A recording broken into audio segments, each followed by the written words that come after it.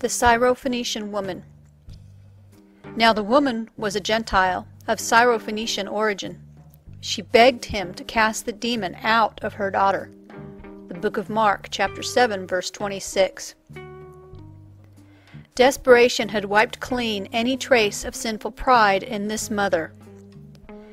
She needed powerful help for her demon-possessed daughter. She broke through any cultural barriers to seek help from Jesus.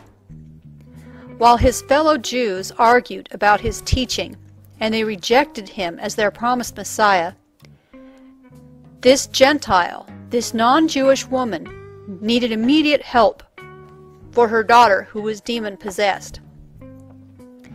When Jesus explained that his primary mission at that time was to help his own people, the woman replied that she was ready to take whatever leftovers in time and attention that he could give to her.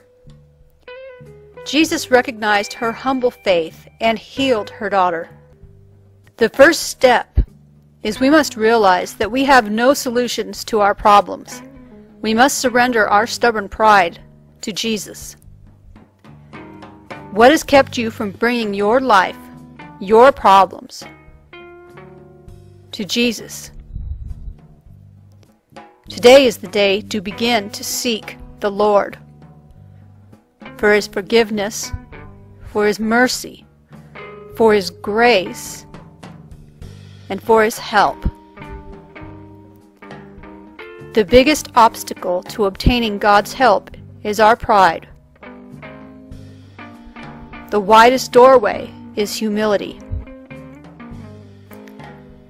You can read more about the Syrophonecian woman in the book of Matthew, chapter 15, verses 21 through 28, and the book of Mark, chapter 7, verses 24 through 30.